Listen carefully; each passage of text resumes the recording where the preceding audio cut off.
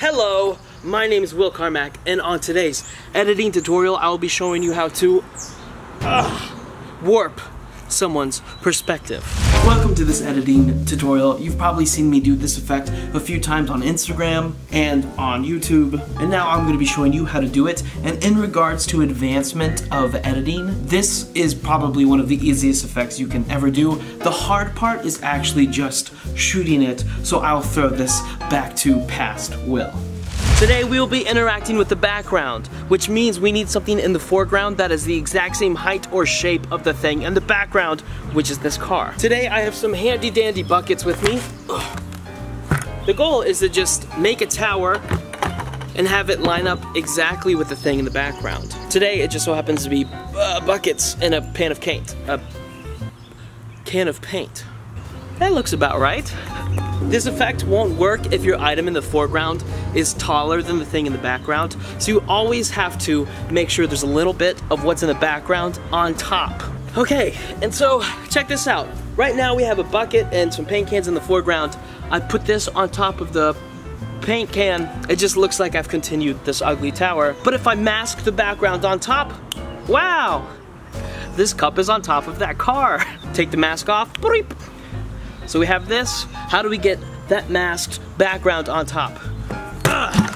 Now we have this background that I will take a still frame of.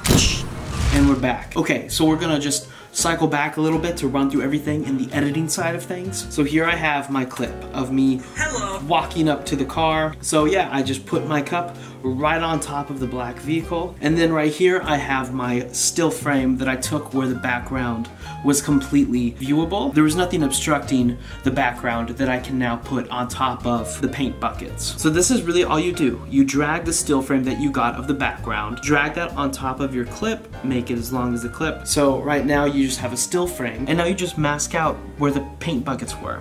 So we come up to the top right here and grab the pen tool. So I'll start at the top of this car here.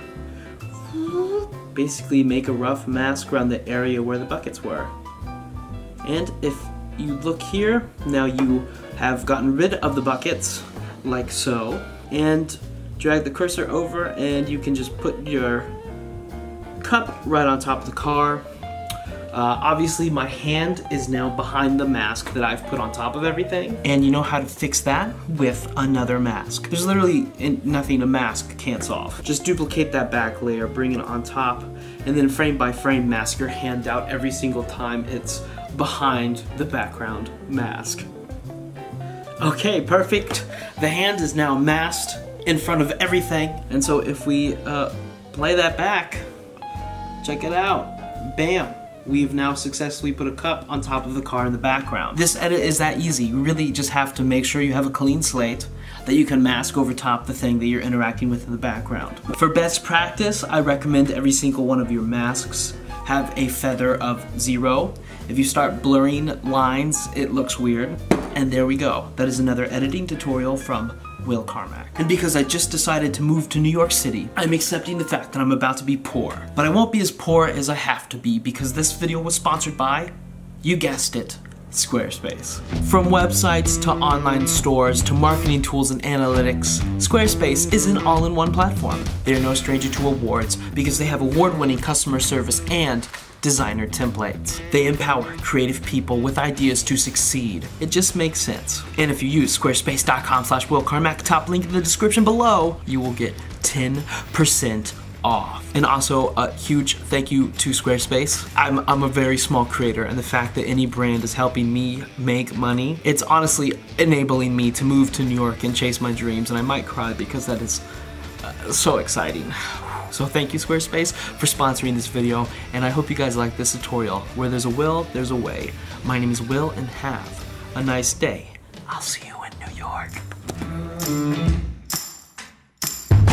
Hello, on today's editing tutorial, I will be showing you how to